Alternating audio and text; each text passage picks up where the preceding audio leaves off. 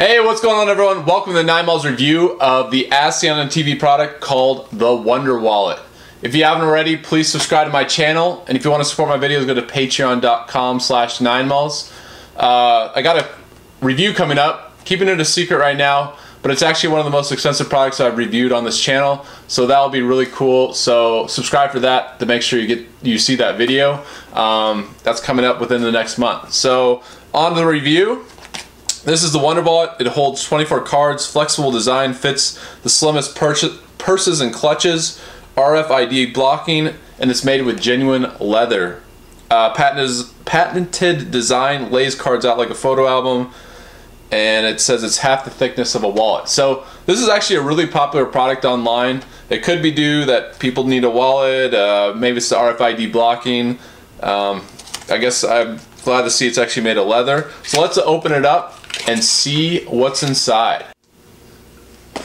Alright, so here's the Wonder Wallet. I'm going to open it up, see how this thing looks. Alright, so it just comes with this wallet inside the box.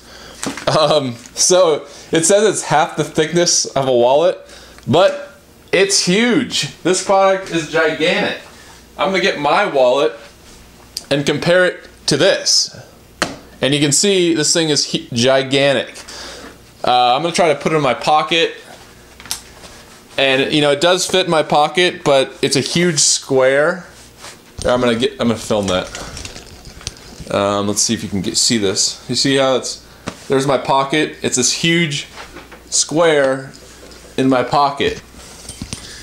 So you got to decide whether you want that or not, as opposed to a smaller size wallet. But here it is.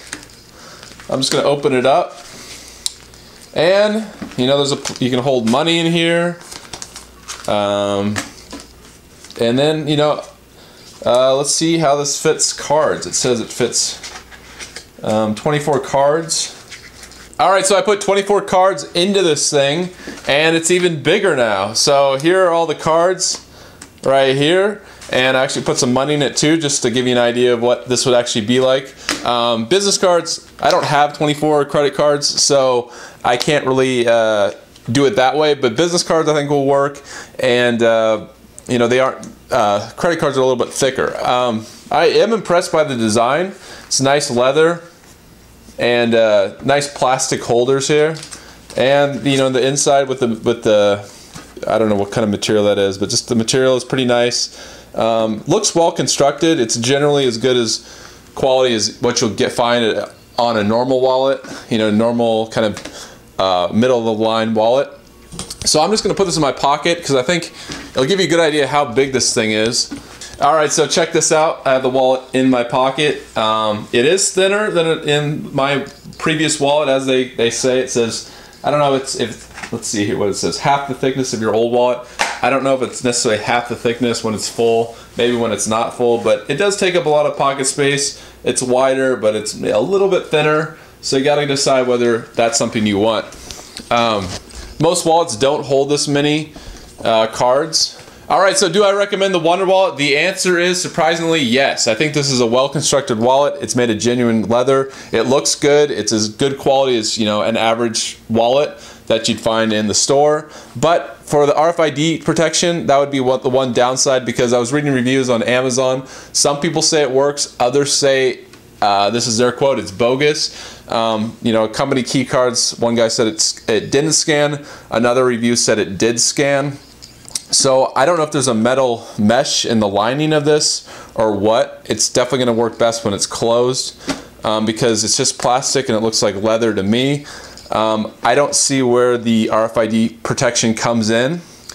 And also it's going to take up, you know, it's wider, it's more space in your jean pocket, but it is thinner, so that's a plus for some people.